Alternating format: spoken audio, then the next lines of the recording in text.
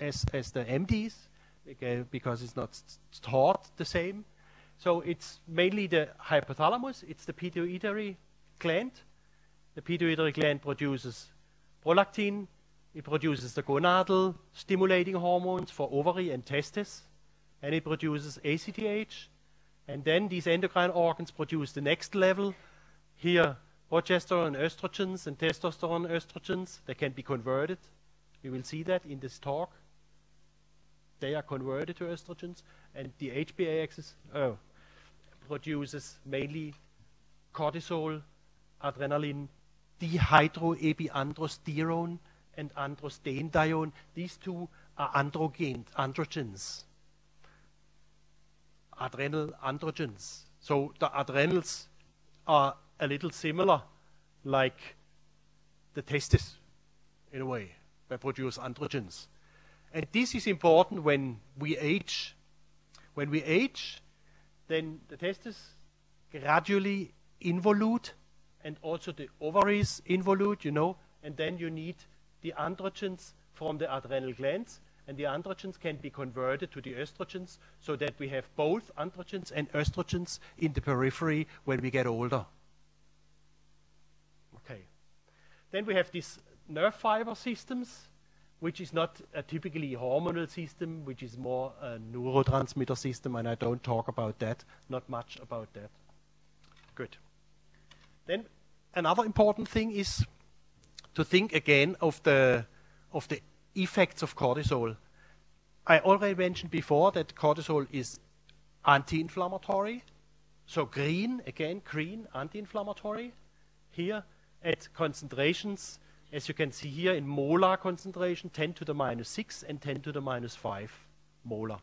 And the usual therapeutic concentration for cortisol is somewhere here. If you use very high levels of cortisol, you can go up to 10 to the minus 4, 10 to the minus 3 even. If you give 1,000 milligram prednisolone, you can go up in this area here.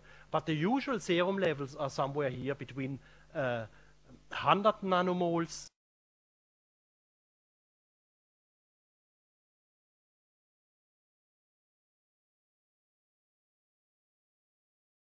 where it can be even. Then some people have demonstrated that there could be even a slight positive stimulatory effect of glucocorticoids. I don't believe that very much, because we usually don't see that. But in the body, it might be different. The body could well be that under these conditions, there could be a pro-inflammatory effect, because you lose, of course, the anti-inflammatory side. You lose these concentrations, and if you would have only these concentrations, you come into this range. This usually happens in a patient with Addison's disease, or in an animal where you take out the adrenal glands. If you remove the adrenal glands, you can do that in a rat, and the rat survives. It doesn't like it very much, okay? But it survives. And if you remove the adrenal glands, you can much more stimulate inflammatory diseases such as multiple sclerosis, such as arthritis, and such as colitis, where it has been demonstrated. If you remove the adrenal glands, then you go into this direction. Okay, so cortisol is anti-inflammatory at high concentrations, and the opposite at low, and the optimum range is somewhere in the middle. It's the same for noradrenaline, where we look here now on the local noradrenaline, meaning the adrenaline in the tissue. In the tissue, there's a nerve fiber, and from the nerve fiber, you have this neurotransmitter release. And around this nerve ending, this concentration is meant. We talk about this concentration here. We don't talk about the serum concentration. We talk about the local concentration. And in the local situation, if you have high levels of noradrenaline, 10 to the minus 6 and 10 to the minus 5, they bind to the beta-adrenergic receptor, and here they are mainly anti-inflammatory, and at lower concentration, they bind to the alpha-1 and alpha-2 adrenergic receptor mainly, and then they are pro-inflammatory. Here it's very clear, even in the culture dish. Good. These are prerequisites that we need for the next minutes. What people have studied, again, in these patients with rheumatoid arthritis, they studied, for example, the serum cortisol levels. here in red, the serum cortisol levels in these rheumatoid arthritis patients, and here in green, the serum cortisol levels of the healthy subjects. And as you can see, they are similar. I already mentioned this, that they are relatively similar. Yeah? But when you inject to a healthy subject, you inject interleukin 6, for example, into this healthy, you can do it subcutaneously or you can do it intravenously, then there's a huge rise of cortisol. Huge. This is the typical response of our system when we have an inflammatory situation. We usually, when we do that in an acute phase, we make a huge rise. Yeah? And this has been studied by Zigos of the Crusos group, and this in rheumatoid arthritis patients, these concentrations have been tested by Dr. Cutolo from Genoa. So, before it's the same level, and after the injection very high. But interestingly, in these patients, the interleukin 6 levels are similar as in those patients that get interleukin 6 injected. At this situation, when you inject interleukin 6, the levels go up like this, similar to the rheumatoid arthritis patients, yeah, if you inject it. So you would expect in such a situation where a rheumatoid arthritis patient has a high level of interleukin 6, you would expect that it has the same high level of cortisol, wouldn't you? You would expect the same. It's the rheumatoid arthritis patient injects his own IL-6 from the immune cells. Yeah? And it should be the same. If a healthy subject gets IL-6 and gets up to a serum concentration of 100 picograms per ml, you would expect that a RA, a rheumatoid arthritis patient, has a similar high level of glucocorticoids. But this doesn't happen. Oh, interesting. This was called inadequately low serum cortisol relative to the inflammatory situation. So the adrenal gland or the HPA axis or whatever somewhere is a problem. In these patients, the high levels of IL-6 do not lead to high glucocorticoids levels. You can also study this nicely, and this has been done by Leslie Crawford, a colleague from the United States, when looking on the circadian rhythms of ACTH and serum cortisol. And you have the two patient groups, the healthy subjects and the rheumatoid arthritis patients, and you see that they are very similar, that the serum cortisol levels in these patients, yeah, they are very similar in the healthy and in the rheumatoid. Probably the rheumatoid are a little higher here in the evening, but more or less relatively similar. And the ACTH level also relatively similar. No big differences. But you would expect, because the patients have 10 times higher interleukin 6 levels, you would expect that this curve would be way up here somewhere. Up. But that doesn't happen. Something is wrong. You can do it in another way, and we did this in another way. We divided the serum cortisol divided by the serum cytokine. Because between, and this has been shown, between the serum cytokine and the serum cortisol, there's a linear interrelationship. The higher the serum cytokine, the higher the cortisol in a healthy subject. If you inject it to the healthy subject, you have low levels, you have a little cortisol, you have higher, higher, higher, and so on. So you would expect, if you build a ratio between the serum cortisol and the IL-6, you would expect that this ratio is constant. Yeah? You would expect that this ratio remains on the level of the control of the healthy subjects like here. And interestingly, those patients with rheumatoid arthritis had only 80 nanomoles per liter cortisol in relation to 1 picogram of IL-6, whereas the healthy subjects had 30 nanomoles of cortisol in relation to 1 picogram per milliliter of IL-6. And the reactive arthritis patients are somewhere in the middle. So those are patients who have arthritis after an infection. It's the same when you build the ratio with tumor necrosis factor. It's very similar. Another indication that the cortisol levels are low or relatively low in relation to the inflammatory situation. So you have three clear indications that something is wrong. Now, this summarizes more or less the concept and the ideas behind it. in chronic inflammatory diseases, tumor necrosis factor, mainly tumor necrosis factor, blocks the HPA axis on several levels. It blocks it in the brain on the hypothalamic level, it blocks the CRH, it blocks the ACTH release, and it blocks the production of cortisol. You see here we're starting from cholesterol down to pregnenolone and progesterone, and this goes to the hydroxyforms, and there is cortisol. And on many levels, on this level and on this level, the tumor necrosis factor is blocking the production of cortisol. And tumor necrosis factor is particularly blocking this enzyme, which produces the adrenal androgens that I mentioned before. So the adrenal androgens get low, particularly low in these patients.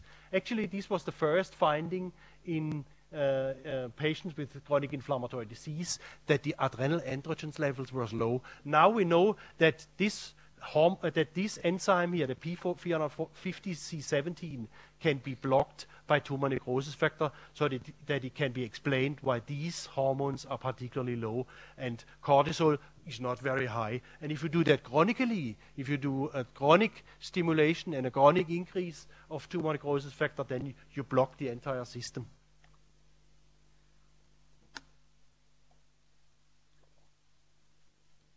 When you give a therapy to neutralize tumor necrosis factor, you would expect that some things get better. And for example, the ratio of serum cortisol divided by serum interleukin 6 increases over time. These are the injections of the anti-tumor necrosis factor therapy here. And with these injections, you see there is a rise, and overall there's a continuous rise. Cortisol gets higher in relation to the pro-inflammatory cytokines. So you normalize the HPA axis under this therapy. This can be particularly seen in this situation. This is the serum ACTH, and if you give the anti-TNF therapy, then you see after each injection the ACTH is increased. See, from here to here, from here to here, from here to here, from here to here, from here to here. It's not an overall increase, but you see that shortly after the injection of the anti-tumor necrosis factor therapy, you have higher levels of ACTH. And it's the same for these androgens. These androgens go up and you treat with anti-TNF therapy. There is another defect. So, go back. Summarize. There is a defect of the HPA axis by a chronic alteration of the hormone production, particularly by the tumor necrosis factor. Then there is another defect that we see in these patients, and this concerns the breakdown of cortisol in the tissue. Cortisol is degraded in the tissue. It is degraded to cortisone, and cortisone is the biologically inactive hormone. Cortisol is the biologically active hormone. The degradation of cortisol to cortisone goes with the 11-beta hydroxysteroid dehydrogenase 2. This arrow goes down, and a little with the HSD1 in this arrow. But the HSD1 is mainly increasing the cortisol levels from cortisone. So it's a kind of reactivation of cortisol. Cortisol is reactivated, and cortisol is degraded. So it's extremely important that these enzymes, the two enzymes, these are enzymes, whether they are in the tissue, and whether the tissue levels are high in these patients. And we studied this once in patients with osteoarthritis and rheumatoid arthritis, and you can see here, these are the stainings for the 11-beta hydroxysteroid dehydrogenase 2 and 1. And you see the red staining here. The red cells are positive for these enzymes. Then the CD163 positive macrophages in green staining, and some of these stain also yellow here. This is the overlay of the two pictures. This is, for example, this cell and this cell, this cell, this cell, this cell, this cell. So the macrophage have these enzymes. And you also see here this cell, for example, has the enzyme, and this cell has the enzyme. So the macrophage in the inflamed tissue can convert the cortisol to cortisone and the other way around to cortisone. But the question is, which enzyme is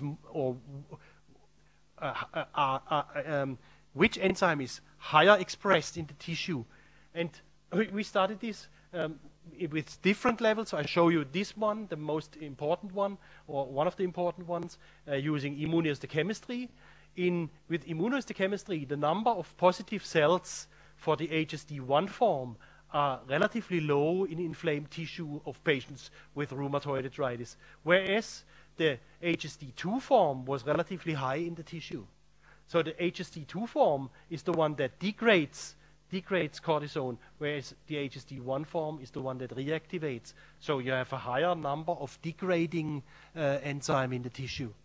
And if you build a ratio of cell density of 2 to 1, then you see that the RA patients, the rheumatoid arthritis patients, have much higher levels of HSD2, the degrading enzymes, relatively to the reactivating enzyme. Another problem. Why do we have this? It has not been positively selected in evolution for rheumatoid arthritis. It has been positively selected for a wound infection. In wound infection is beautiful, because then the levels of cortisol are lower in the tissue, and you have more inflammation, and you can get rid of bacteria, because a wound infection is always a problem with bacteria, and you need a strong immune system, and you cannot have high levels of cortisol in the tissue. So it's better to have low levels of cortisol, so you have a high degrading enzyme in the tissue. Now, it's a pity. This system is used again in the chronic inflammatory diseases. Again. And it's used in rheumatoid arthritis. Such a silly thing. Very silly, but we cannot do something against it. Okay, we can block it. We can block it, and there are indeed some therapies already discussed, not on the market at the moment, to block the HSD2 form. And in experimental models, it had been shown that the inflammation gets much better, because then you have high local cortisol levels. Okay. I summarize something else. In the acute inflammation situation in infectious diseases, you have the activation of the adrenal gland. Activation of the adrenal gland leads to cortisol production. Yeah, very good, okay. But only for a short time.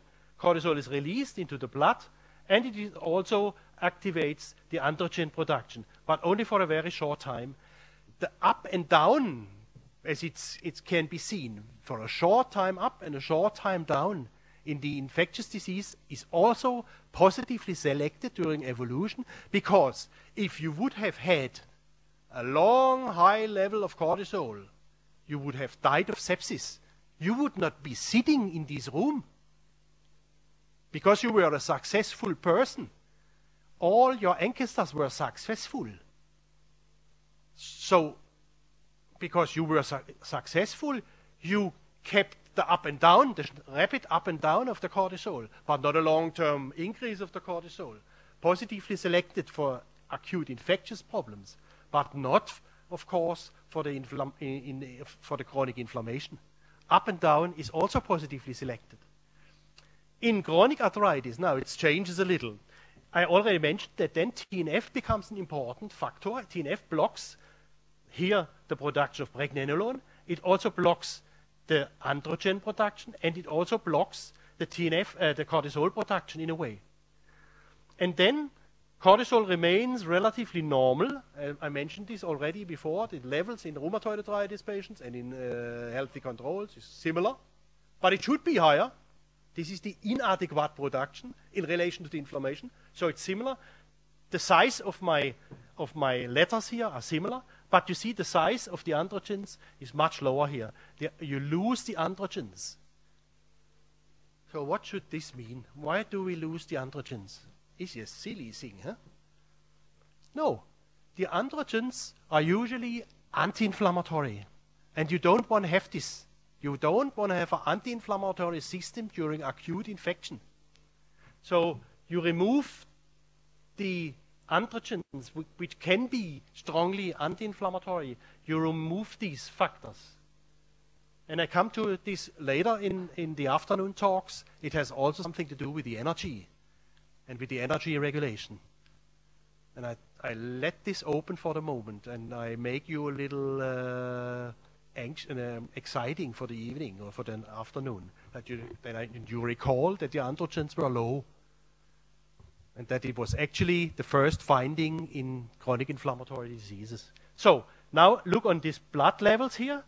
Now the blood levels again, cortisol is similar, DHEA is here, and what happens in a usual situation, you can convert these hormones, you can degrade cortisol, I mentioned this before, but you can also convert the androgens, for example the DHEAS, can be converted in the tissue to the active hormones. The active hormones is testosterone and dihydrotestosterone, and they are painted in green. They are strongly anti-inflammatory.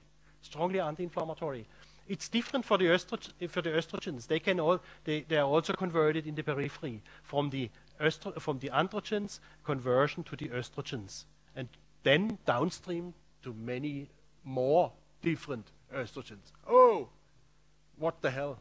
So many factors, so many hormones, so many things to look and to keep in mind. Yes. Now, we found in patients with rheumatoid arthritis, we found that the 16-alpha-hydroxyestrone and the 16-alpha-hydroxyestrones in the relation to the 2 and the 4 estrogens were higher. I go back. The 16 forms here, see?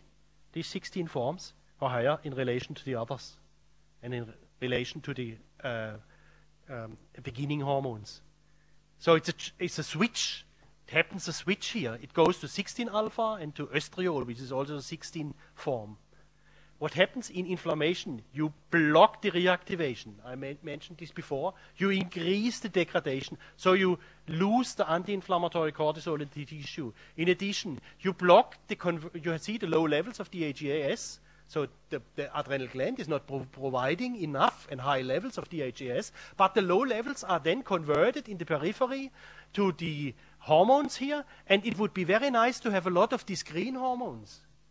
But the green hormones are not there because TNF blocks the first step from DHEAS to DHEA, and it leads to the conversion to the 7 beta forms, and the 7 beta forms are pro-inflammatory.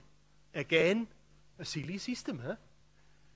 And TNF is also activating the aromatase. This is called the aromatase, which turns the androgens to the estrogens. And it mainly turns it to the estrone.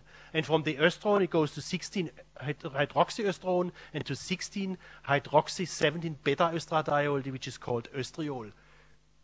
These are strong pro-inflammatory hormones and pro-proliferative hormones. This system has positively selected, not for the rheumatoid arthritis patient, where we found it, but it has been positively selected for infectious diseases, for wound healing, for wound repair, for foreign body reactions. So this is a little complicated slide. I jump over it. Sometimes you must do it. When we look into the tissue now, we see that the green hormones, I could even add cortisol to the list on the left side, are low. So the letters are smaller. And on the other side, the letters are big. So these hormones on this side are higher. And those hormones are the pro-inflammatory ones, and those are the anti-inflammatory ones. So, we have another system. We learned that there is, again, a little problem in these rheumatoid arthritis patients. They have no good HPA axis. This is inadequate. They have a stronger degradation of their cortisol, and they have the more pro-inflammatory estrogens, and they don't have the anti-inflammatory androgens in the tissue. Not conserved, not positively selected for the rheumatoid arthritis patient, but positively selected for infectious diseases. So, now we come a little to the nerve fibers. We still have some time. And again, you see red and green.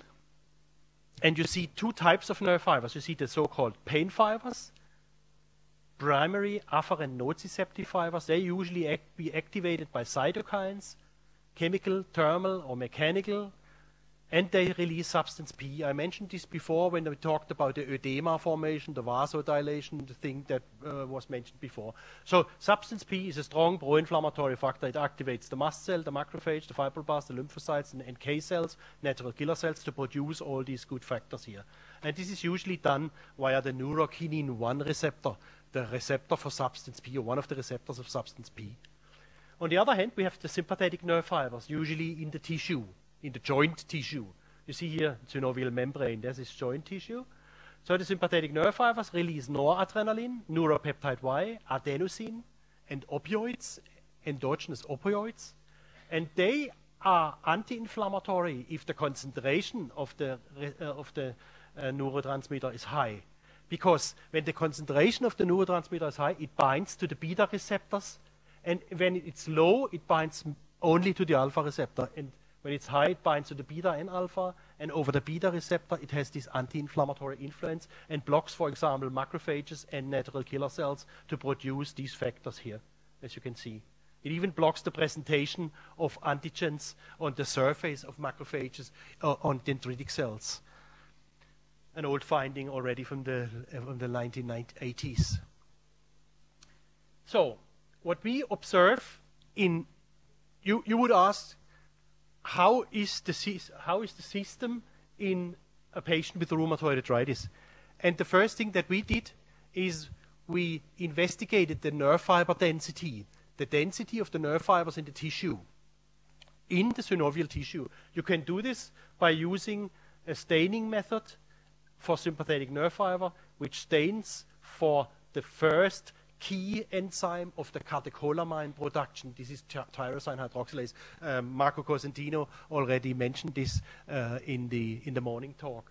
So you can see here an artery. The artery is very well stained, perfectly stained, and you see here branching nerve fibers that leave the artery. They go away from the artery, go away from the artery, go away from the artery, and you can see these spots here. These spots, and in these spots are the tyrosine hydroxylase, and these spots are also release sites.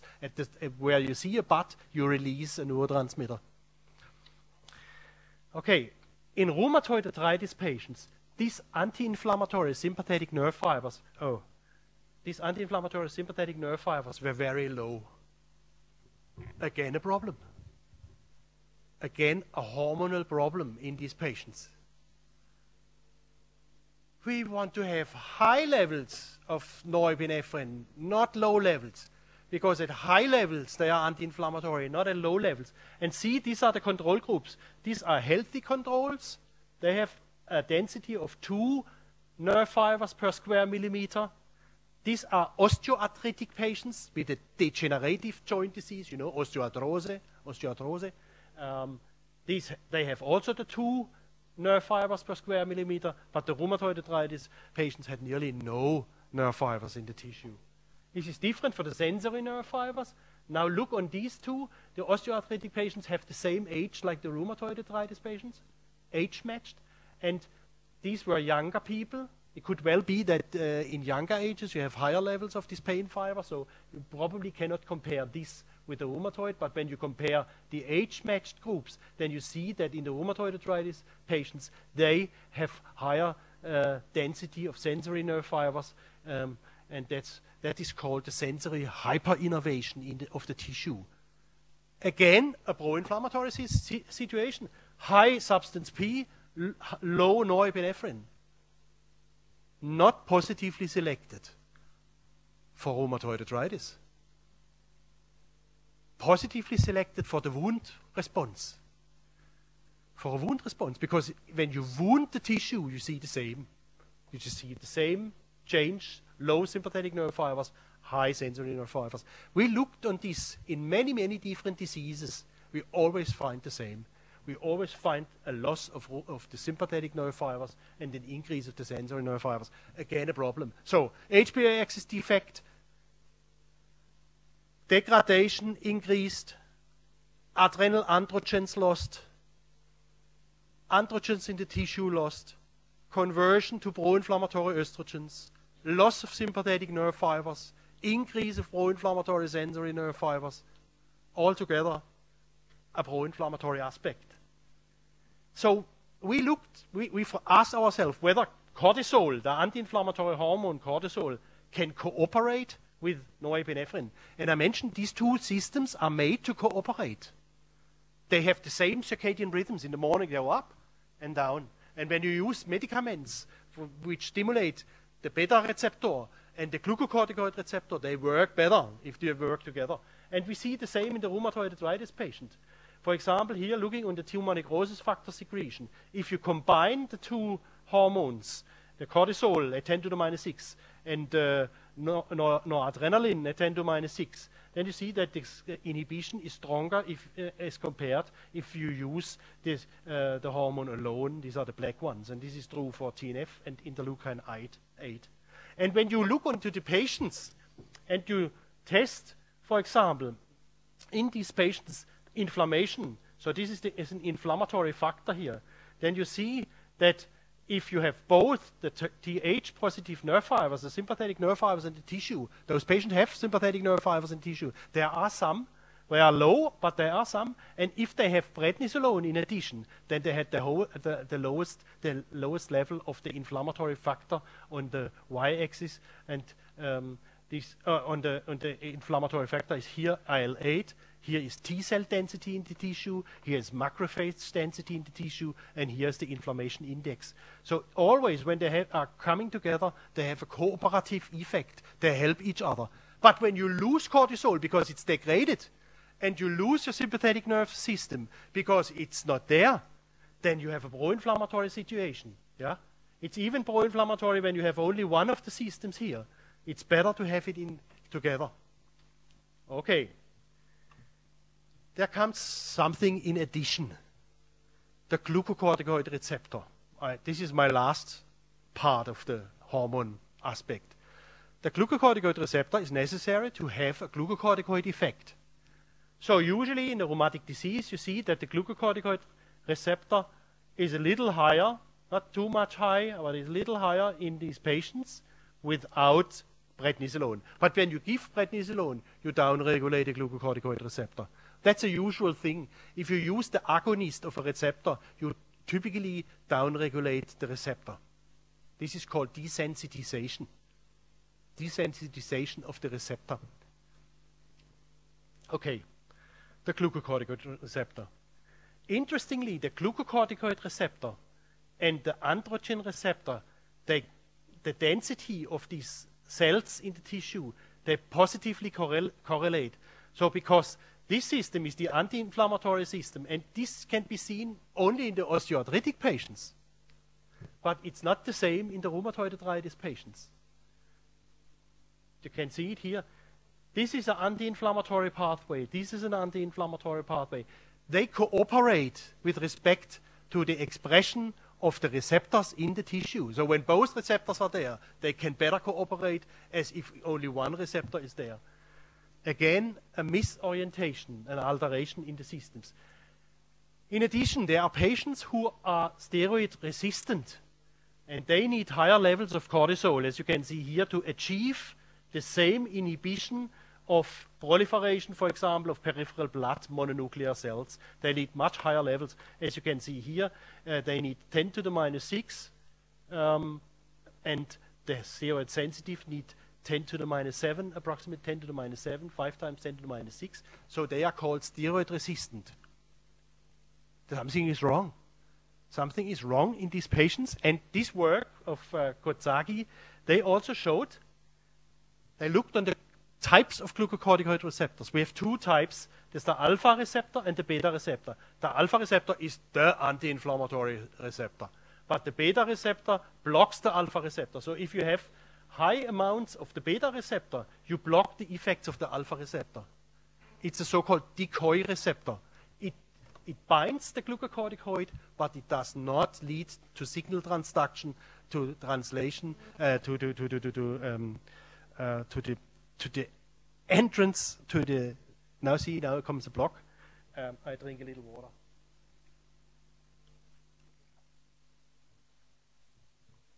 So the glucocorticoid receptor is not going to the nucleus because it's blocked with the beta.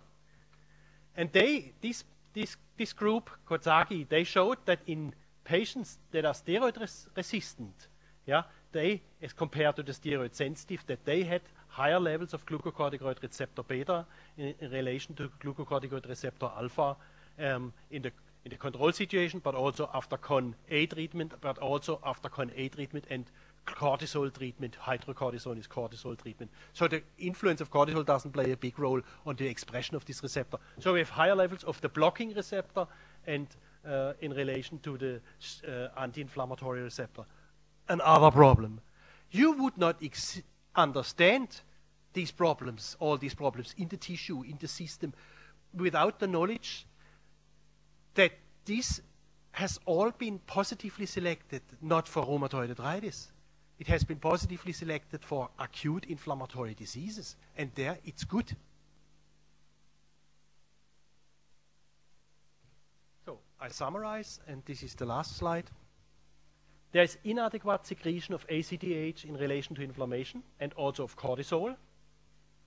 There is inadequate reactivation of cortisol from cortisone and increased degradation. There's inadequate cooperation of two systems in the synovial tissue. You lose the sympathetic nerve fibers. You degrade cortisol. There is not good cooperation. Then there is the loss of the androgens, the adrenal androgens, and the increase of the 16-alpha estrogens, which are pro-inflammatory. Then there's the uncoupling of the glucocorticoid receptor alpha from the androgen receptor, so they are not in the same level. They are not cooperating. They are not, it's a similar thing like this here, inadequate cooperation. You see it probably on the same level. And there is steroid resistance in some patients with rheumatoid arthritis due to the overexpression of the glucocorticoid receptor beta. And with this summary, I make a break for the lunchtime, or if you have questions, you can ask.